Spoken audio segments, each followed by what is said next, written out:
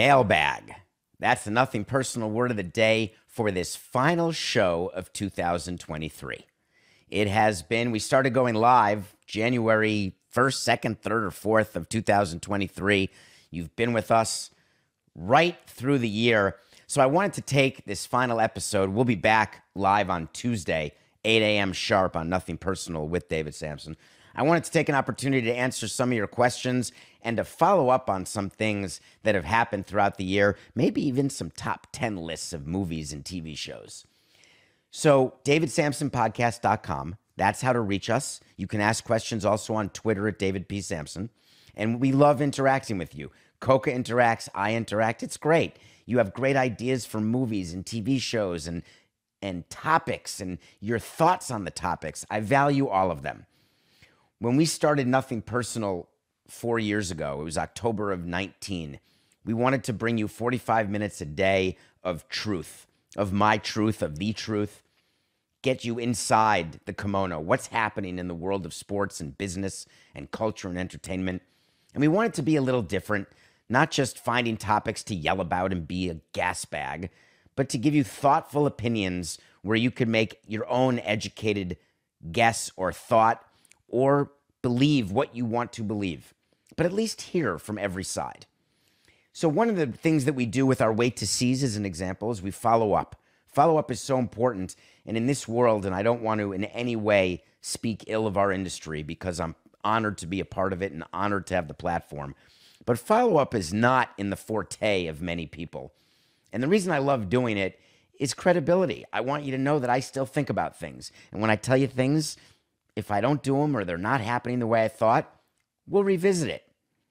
So going into last year, well, it's still this year, but going into 2023, I gave you a list of New Year's resolutions. New Year's resolutions are interesting. You forget about them as soon as you make them. You rationalize away the fact that you don't do them.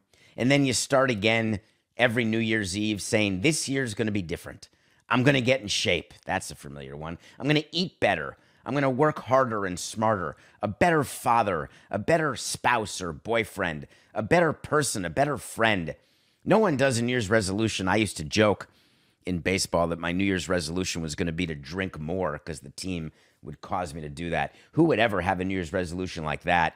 But I want to go through what my 8 resolutions were and how I did. And I'm not proud of this, but here we go. I have an apartment in New York City, and I've got light bulbs in the ceiling, and it's dark, and they don't work well, and I told you that I was going to change my light fixtures in my apartment. I had 1 year to do it, and I did not. That's a no. And then I said I'm going to be all smart in addition to watching a movie every day and TV series. There's been such great content that I'm going to read 5 books, and I even named them. The Nazi Conspiracy, The Snows of Mount Kilimanjaro, In Cold Blood. I wanted to read them all. I read The Nazi Conspiracy. That's it. 1 book in a year.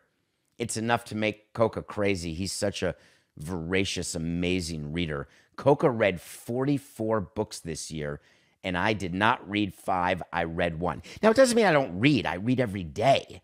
But when I'm not reading and preparing for a show, I like watching. But I got to read more. New Year's resolution. We'll see if that's going to be part of 24. Number 3, I told you I wanted to play pickleball for the first time. Guess what? Went to Florida for Michael Hill's wedding, and the day of the wedding, went to play pickleball. And I had totally forgotten it was a New Year's resolution until I went through this list again and realized that I did it.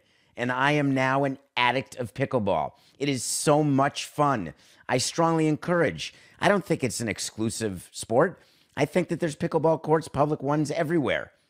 Play pickleball. I did. My 4th New Year's resolution. I said I wanted to change someone's life. It's sort of a bizarre resolution as I look back on it, but I certainly did try during the course of this year to do things for people as much as I could, strangers, people who I know, friends, family. There's somebody who I met online. They contacted us as a fan of Nothing Personal. And they said something to me and Coca that I believe counts as having changed someone's life. They talked about the troubles they were having, the troubles at home, health issues.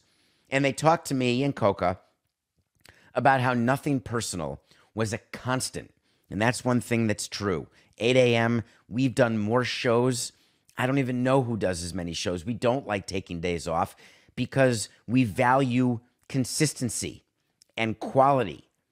And so this person told us that he felt like a different person because of what Nothing Personal has meant for him and the fact that I'm in his ear and on his screen every day to start his day 8 a.m. sharp. So I'm going to take a yes on that. My next New Year's resolution was that I would go 14 days without sugar. No chance, toilet pants. I'm pretty sure I didn't go 1 day without sugar. As you know, I am a candy addict. Wait till you see. I should have brought up for this taping, Coca, what I have in my bag to carry on the plane for this trip I'm taking. And I eat candy every day. I don't think I went, even when I'm sick, I eat candy. And I seem to get sick every June and December, which is sort of bizarre because here's another little nugget about me. I keep track of whenever I'm sick. I put it in my calendar as DPS-sick so I can calculate how many days a year I am sick. And to be sick, it means I can't do a show, or if I do a show, I'm sweating and shivering, or I'm just cannot get out of bed. But I did not go 14 days without sugar. That New Year's resolution went right to crapper. Number 6, reconnect with an old friend. I don't know if you're listening to this, Mickey Bergeron, but I reconnected with you. We went to high school together. We had a reunion. You were there. I was there. We looked at each other and said, "Oh, hello, old friend." And we've been in touch pretty consistently ever since. So I did reconnect with an old friend. My next one is disconnect for an entire weekend. This one really actually makes me upset. I said that I would go a weekend without this appendage that I have, this phone, that truly is with me at all times, day and night. Maybe it stops me from sleeping, but I'm addicted to my phone. I'm addicted to the things I do on my phone. I never look at screen time because I don't want to be depressed. That said, I was not able to disconnect for an entire weekend, not because I was jonesing, because I had this false feeling that if I weren't on my phone and something happened, I'd be late getting the news to you, or I'd be late tweeting about it, or doing an episode, or not prepared for Monday's episode where I spend all weekend culling down all the things that happened to do a Monday show. So I felt like I can't disconnect for a weekend. I'm way too important, which is absolute horse hockey. I'm quite disappointed in myself for not having done that. And the last New Year's resolution, keep Nothing Personal going. And we did, because of you. So out of 8 New Year's resolutions, 1, 2, 3, 4 yeses, 4 nos. I guess when you bat 500, you're in the Hall of Fame. But for me, New Year's resolutions, 4 out of 8, quite unacceptable. So I'm going to try to do better this year. So I want to go through my New Year's resolutions for 2024. Number 1, finish the London Marathon. I am starting to train after the new year for the London Marathon. I was supposed to start 2 weeks ago and didn't because I'm lazy, having done the 48-mile, 48-hour challenge that I did in September. So I've given my body a break, but I'm starting to train after the new year, and I will finish the London Marathon. I guarantee that's sort of the fix is in, because I will not quit the way I did in Berlin. I can tell you that. Number 2, spend 1 full day with each of my 3 children. I've been thinking a lot about the passage of time and the loss that we all have and the deaths that happen in families, the end of runs. And I can't take back the way I was a father during their childhood. They're now 28, 25, and 20. I can't take it back that I chose work and chose to, I always chose work. I tried to go to Little League games and recitals, but I'd have my phone attached to me because God knows if a trade's happening or something's going on in the baseball world, I had to be a part of it. And it's not that I regret it because I made the choice consciously every day. That said, my relationship with my kids has gotten better and better each day because I make a bigger effort to make it so. And I don't want to stop that. And I think the next stage in that is spending a full day with each of them. I hope they agree to it, though their lives are so busy. And that makes me proud that they're doing their own thing. They have their own lives. But I'm hopeful that I will get to spend just one full day with each of my 3 children. I'm going to bring back the disconnect for an entire weekend, and I'm going to bring it back. I'm going to try to go phone free for a weekend. Will I do it? Maybe I'll do it right the first week of January. Just get it out of the way. That's a New Year's resolution. Next, I want to climb a 14er in Colorado. A 14er is a 14,000-foot mountain. There are a bunch of them in Colorado. And a very good friend of mine, his name is Javier Soto, suffered a terrible loss with the passing of his daughter when she was just a child. And in her honor, he raises money each year since, so it's been twice, that he's climbed a 14er and raised money for charity. I've donated, but I've never done the climb with him. This summer, I plan to do the climb with him. Javier, I'm committed to you, committed to that, committing to continuing the memory of Sophia, your beautiful daughter. So my resolution is to climb a 14er in Colorado. Next, this one's tougher. I'm not sure I can do this. I'm committing to weighing myself fewer than 4 times per day. I have a body dysmorphia issue.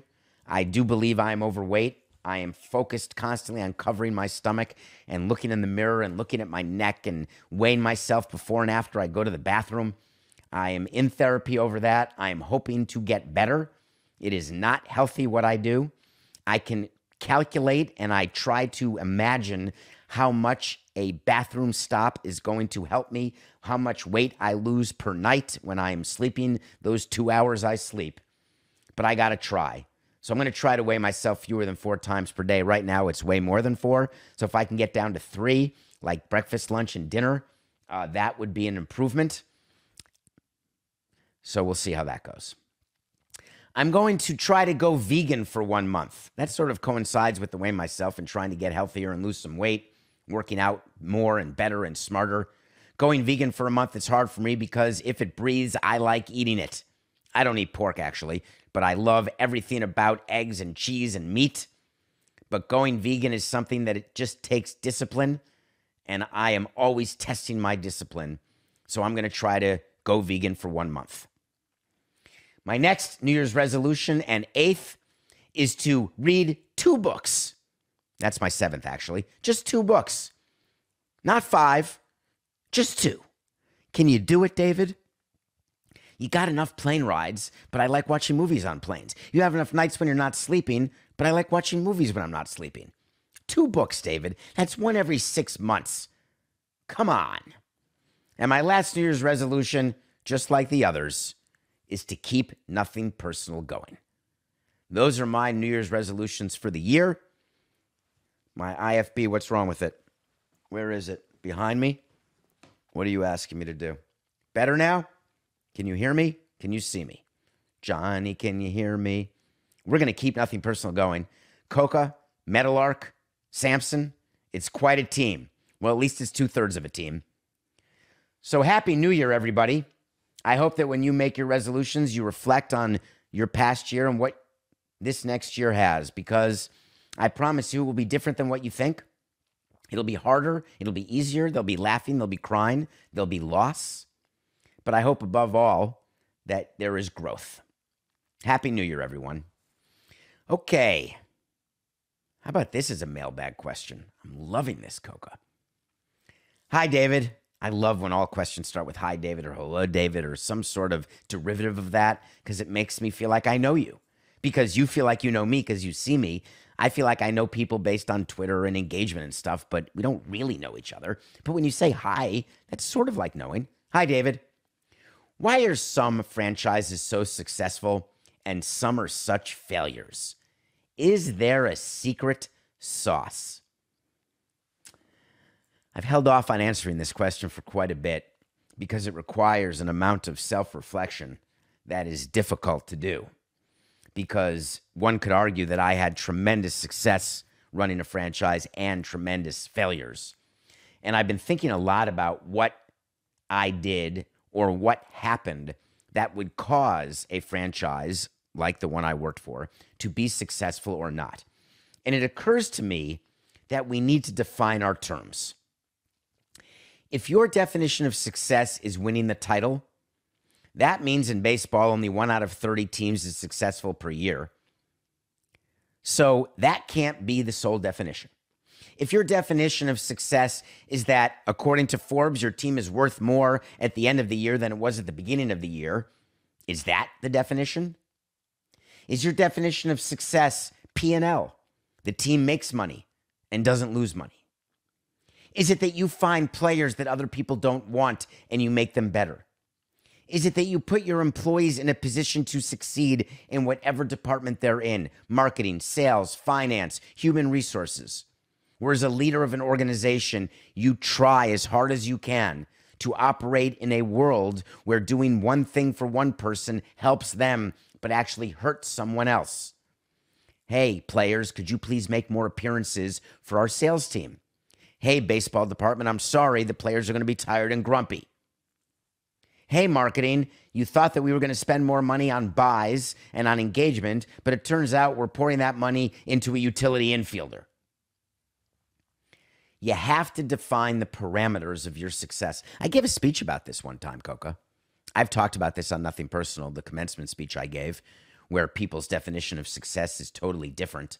And therefore, the most important thing is to know what your definition is, and then have self-awareness to actually evaluate whether you were successful. So the way I want to answer this question about why some franchises are successful and some are failures, I'm going to define success and failure as attaining the goals that are reasonable and measurable that you set out for yourself and your company in the beginning of the fiscal year, and then deciding and figuring out whether you attain them at the end of the fiscal year. Fiscal year is for business. Many companies have calendar years, their fiscal year, but some don't. We used to have November 1 to October 31 as our fiscal year because October 31 was the last payments that we would make to players. But many companies have January 1 to December 31. Doesn't matter.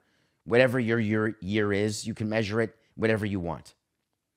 But to know whether or not you're successful, it's like garbage in, garbage out when it comes to information.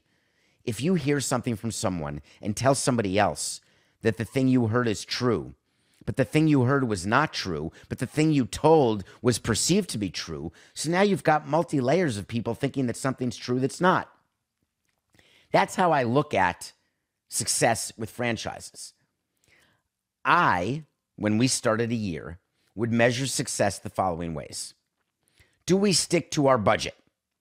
Are there any downside surprises that make us not hit our revenue numbers or that we went over on our expense numbers? Did we provide an atmosphere for employees to succeed? And that means in doing their job. I'd love there to be a fun atmosphere. I think if you speak to people who worked with me, we worked hard and we played hard. But the focus on that is, are people able to do their jobs? Do you let people do their jobs? That was one of the things that would measure a successful franchise. Wins and losses. That's an easy one. Win a World Series, finish over 500, finish within a wild card, within a few games of a wild card. Before a season, I would try to make a goal for our team that was reasonable. I'll tell you, in 2013, I didn't set a goal of winning 90 games, but I sure as hell was a failure because I didn't think that we'd lose 100 games, even after that big trade. So each year you set a goal for yourself. Do you hit it? You're successful. Do you not? You're a failure. The next type of goal that you should have in a company is, are you forward-facing? Because if you are stagnant, you are failing. So what provisions, what provisos, what goals do you have for your company? What long-term projects? A question I had in a mailbag maybe a year or two ago was about short, mid, and long-term goals or projects. And I told you that I've got all three, and I'm constantly moving them through the pipeline because long-term goals become short-term goals when the long-term deadline is upon you. It's no longer long-term. And I like having short, mid, and long-term things on my agenda in my head. And so before every year, I would set short, mid, and long-term goals. and I would measure my success as a franchise, is did I attain all the short-term goals? Did the midterm goals get moved to short-term and get taken care of? And what did I do with my long-term? Did something change in the company? Some sort of IT advance, some sort of marketing initiative, some sort of capital project with the ballpark, something that I wanted to accomplish. If you set it and do it, you're successful. And the last thing that I did going into a year is I had personal goals, because having goals only professional, it's not good enough for me. And granted, I chose professional over personal many, many times. Cost me a family.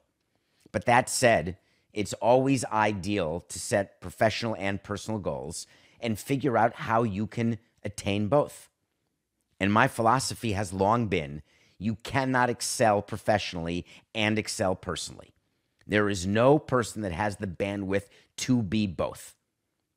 But if you want to be the best father you can be, it is very difficult to be the best president you can be.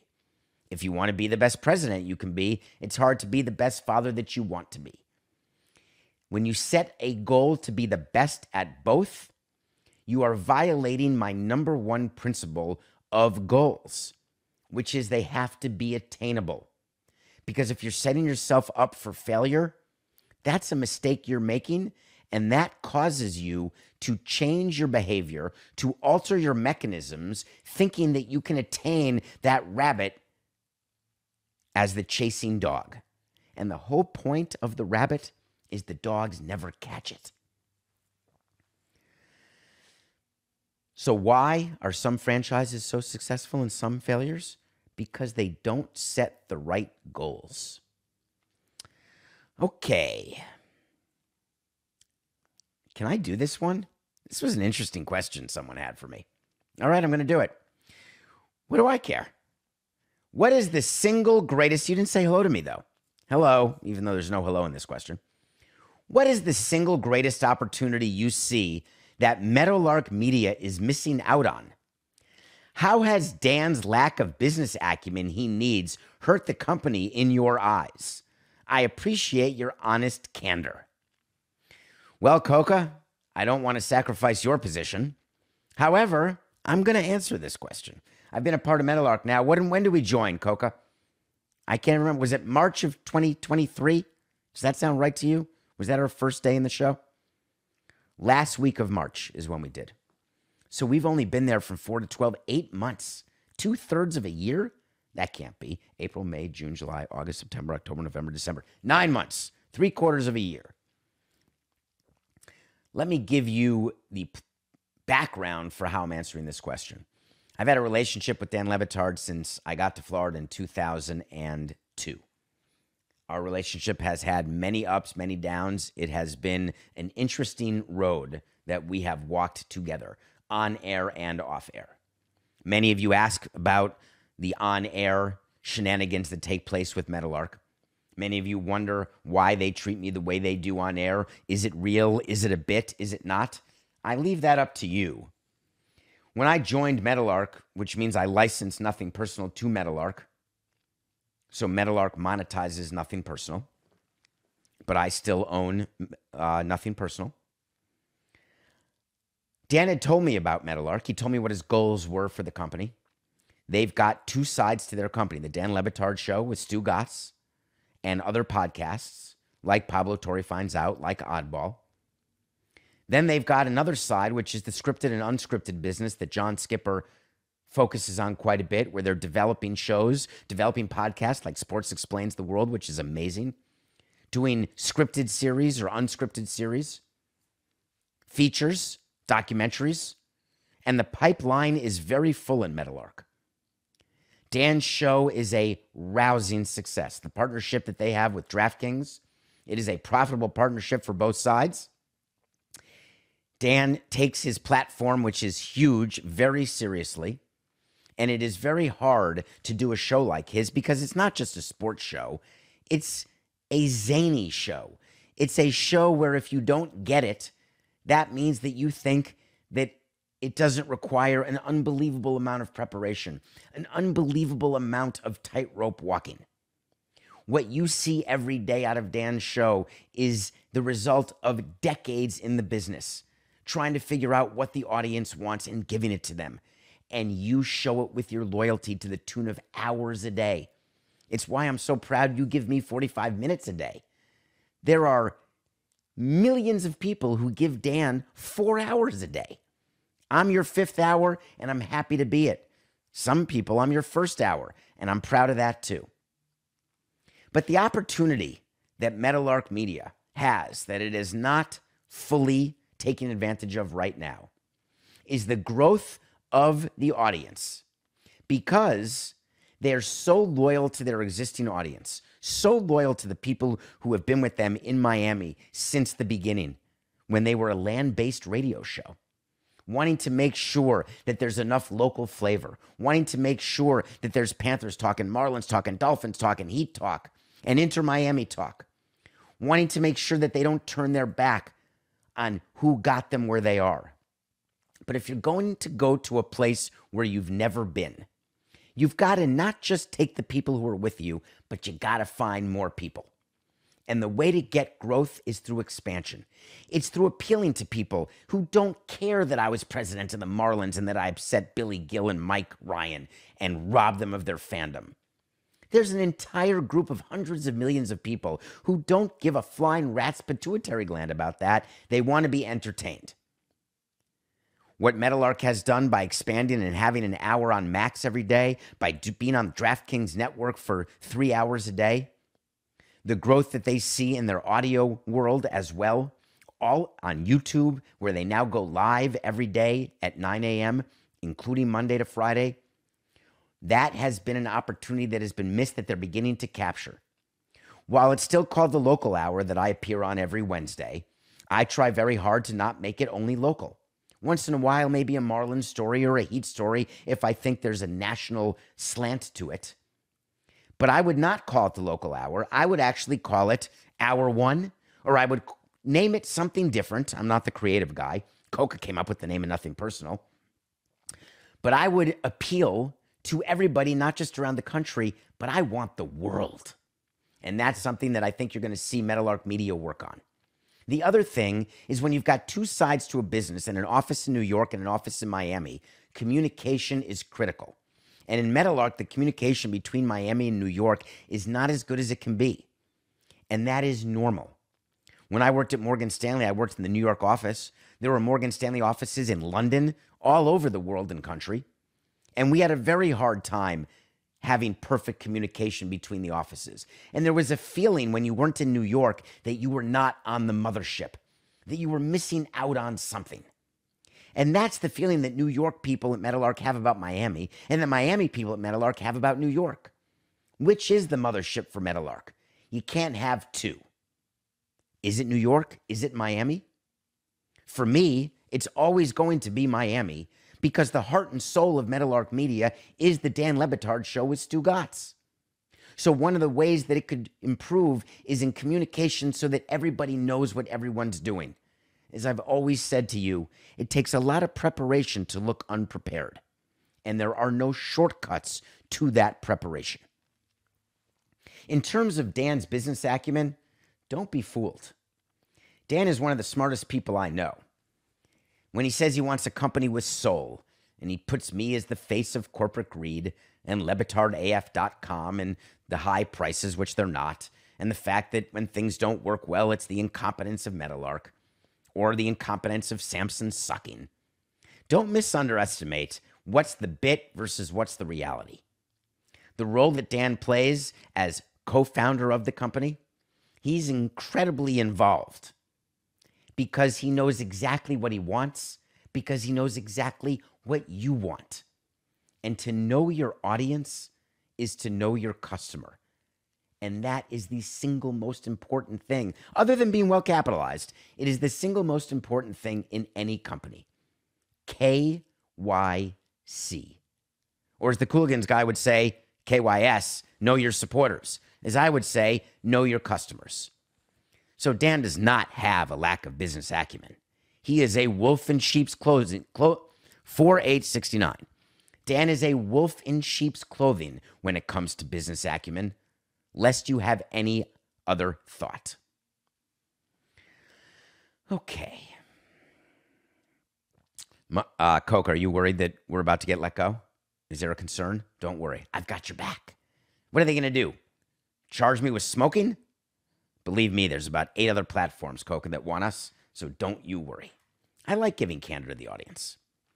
All right, so as we head into 2024, one of the things is a sports business podcast, and please go to sportspodcastgroup.com and vote for Nothing Personal as the best sports business I'm going to do that way better, okay? Can you just do a wipe right now, like a break? Do you mind? I guess you do mind. Okay, we'll keep going. 4, 8, 69. The Sports Podcast Awards nominations are out, and Nothing Personal is nominated in 2 categories: Best Baseball Podcast and Best Sports Business Podcast. Please go to sportspodcastgroup.com and vote for Nothing Personal in both those categories. I don't want to just be a nominee. We want to win. So please tell your friends, tell your family, vote. Even if you don't like me, vote for me. How's that for a stump pitch? One of the things that I do as part of Nothing Personal is I try to think about what the stories are. So I wanted to talk to you about what I think the top stories to watch in 2024. Here we go. The number 1 story in 2024, and it's not even close, is the presidential election. Is it going to be Trump v. Biden? Is it going to be a battle of the octogenarians? Is the country going to go back to Trump after 4 years of Biden? Is there a chance that we could have our first woman president if Haley gets the nomination? Is there a chance someone steps in, Mark Cuban, don't think so, and decides they want to run last minute? You are going to hear a lot about the election. You're going to hear a lot of rhetoric. You're going to hear a lot of people telling you that America's not good and we've got to make it great again. You're going to hear about all the problems that people are having.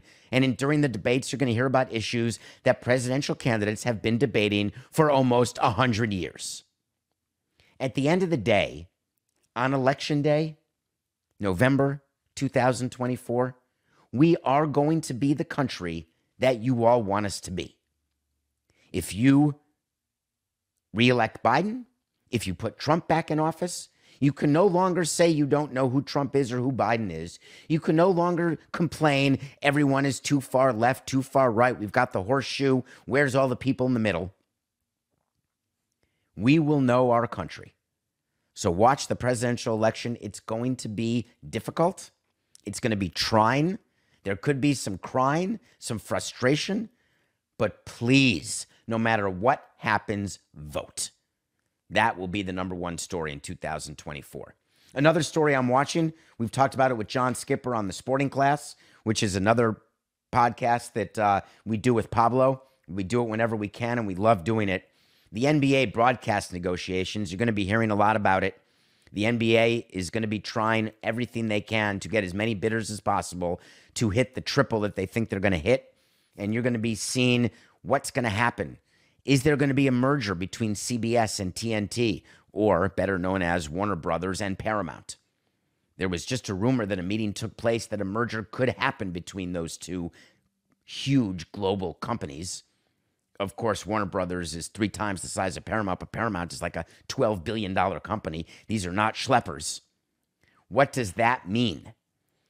It means something for broadcast negotiations. It means something for your streaming and the consolidation that I'm quite confident is coming.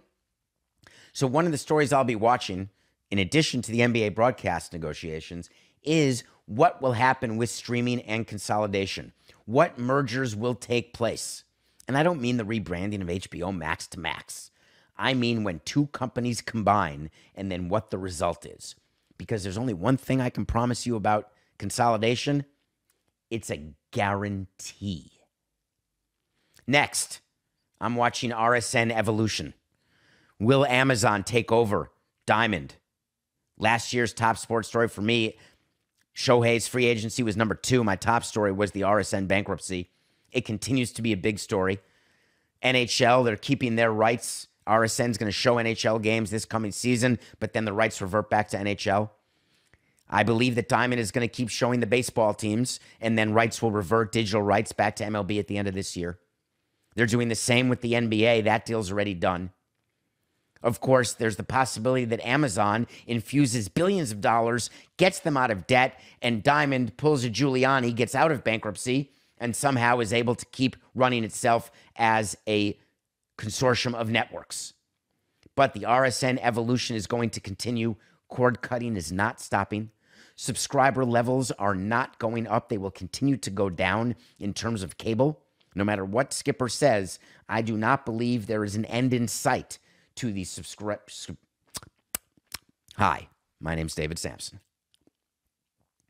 I do not believe there's an end in sight to the continued evolution of those people and how they get their content and the fact that they don't want it through cable bundles.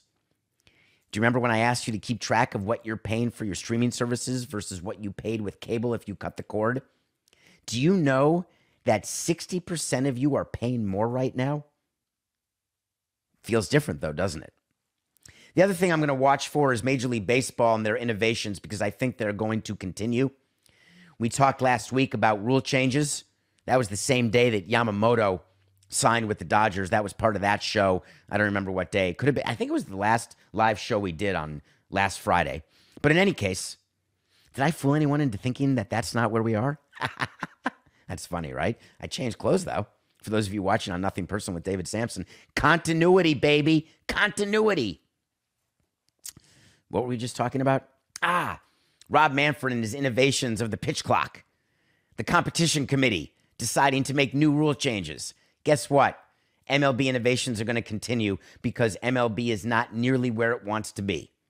As long as a regular season NFL game outdraws the World Series, the innovation will not stop. The problem is they're trying to catch a company, NFL, who's also innovating.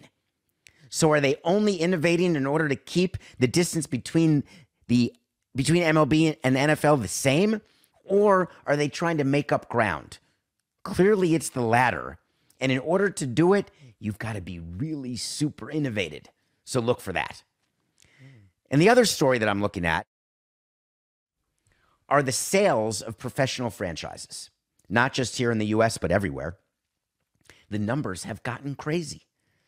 I like to take credit for getting the Marlins sold at $1.2 billion because I did that deal.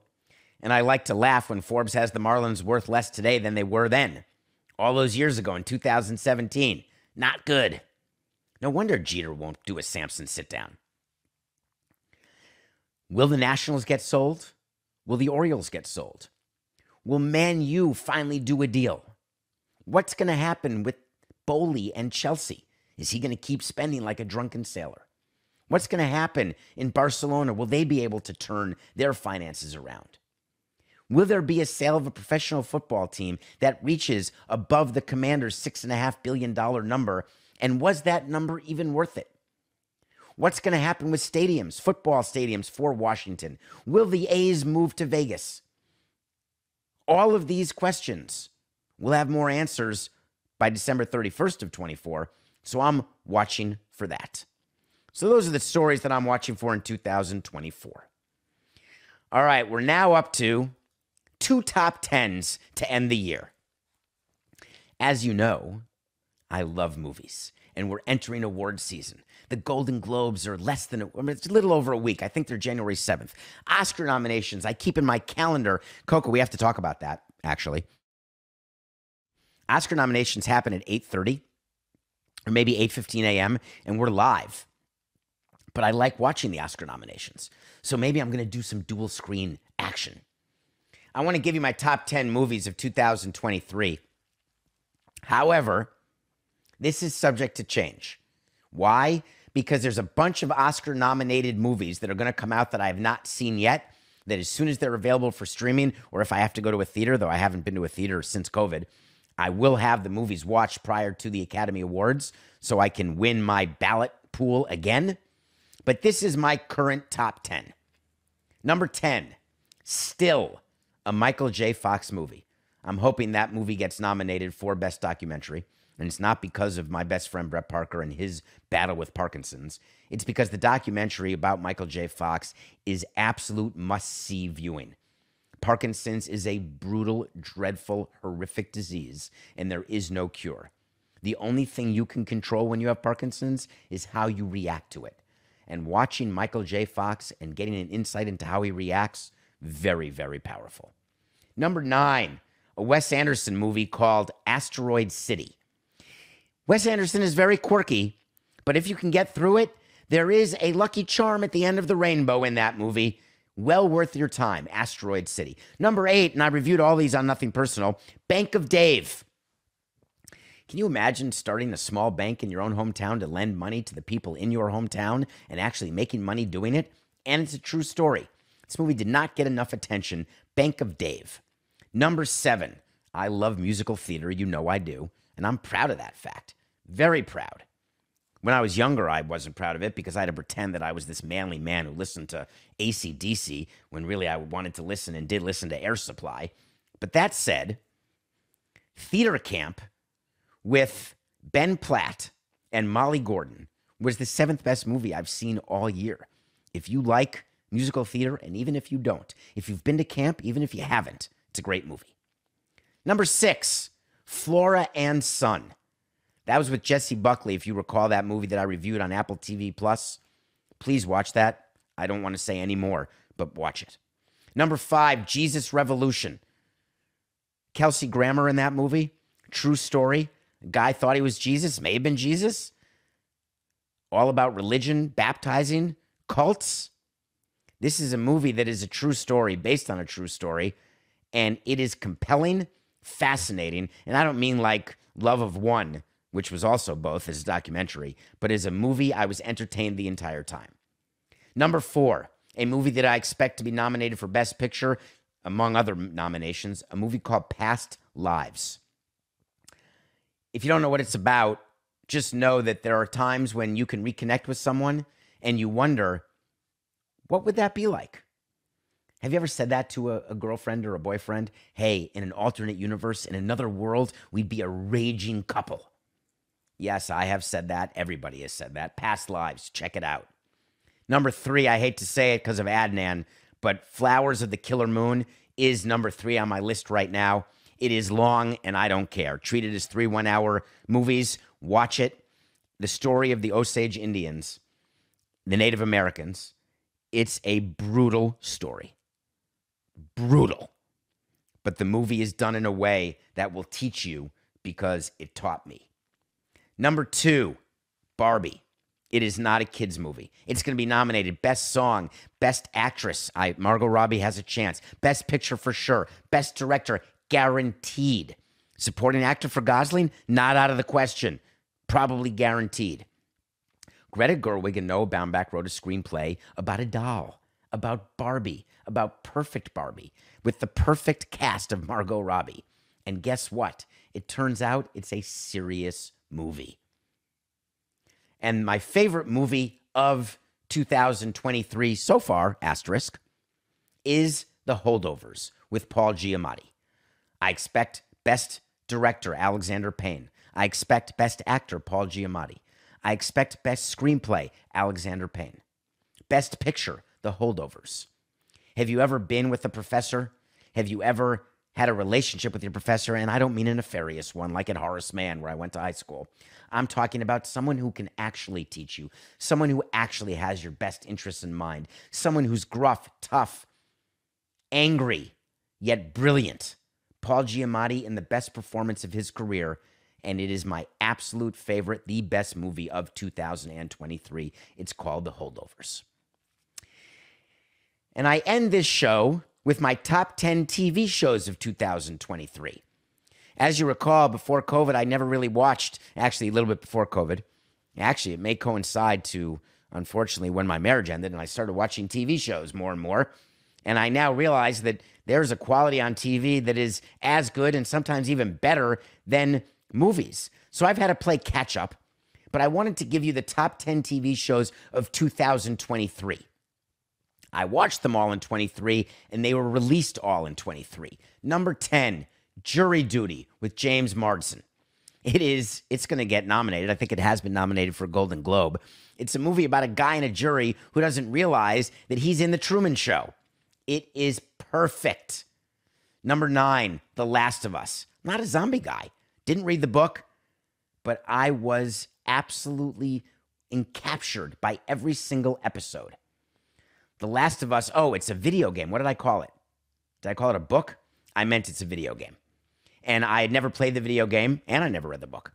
The Last of Us was outstanding. The performance by the young girl who's being nominated, I want to say her name is Bella Ramsey, but I may be wrong on that.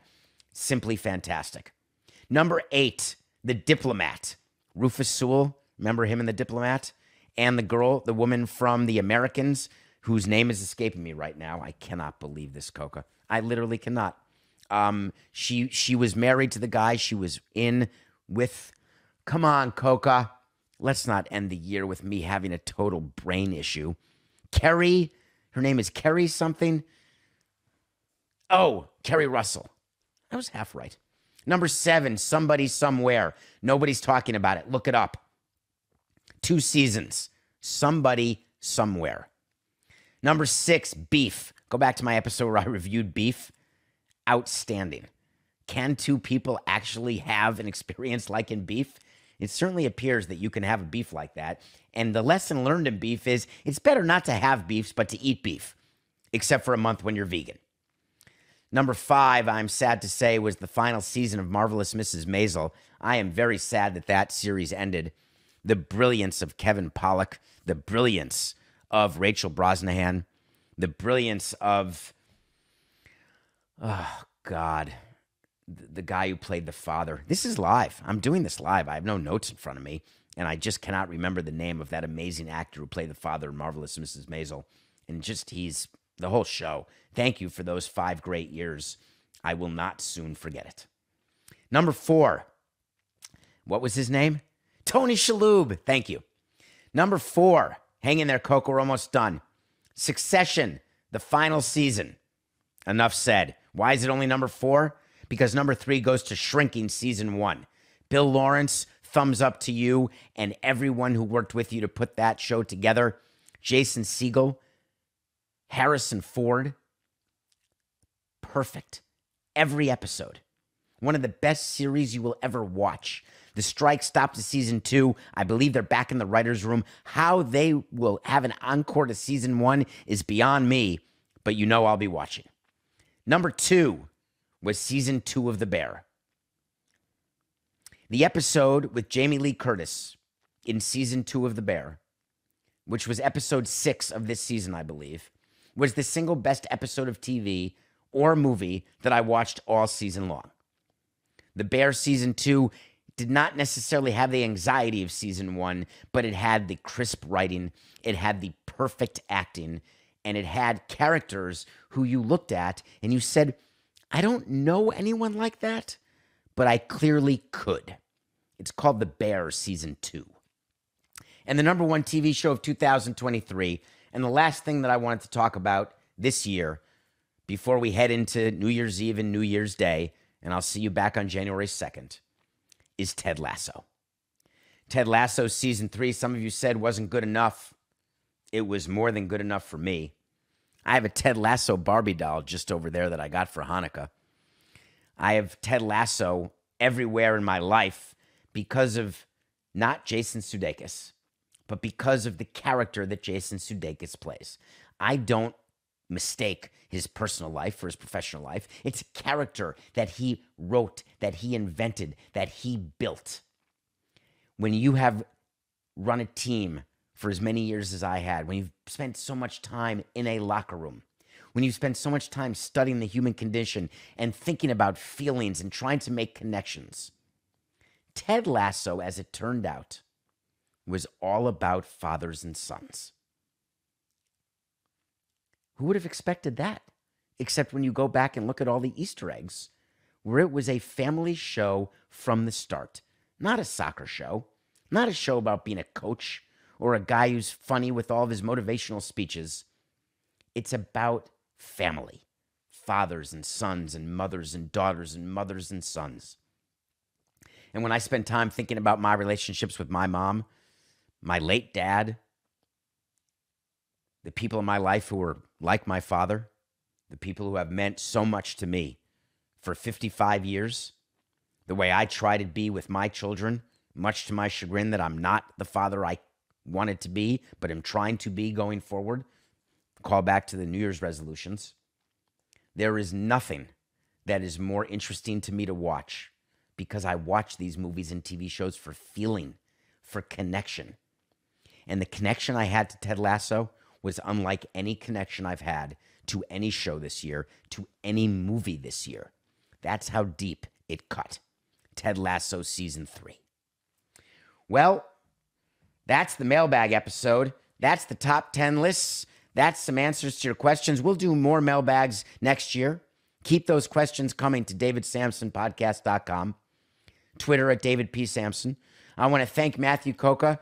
He does this show on his own. All the YouTube shorts that you see, all the TikTok videos at nothingpersonal.mpds, the Instagram videos, everything that you see producing the show, he is a one-man show. Here's what I should have said about Meadowlark Media. We could use some help because Coca's working himself to the bone. Well, Coca, in about 10 seconds, you're about to be able to have a vacation. And I hope that you regroup, regenerate like Deadpool, because on January 2nd at 8 a.m., we're going to be back and better than ever. Until then, it's just business. This is nothing personal.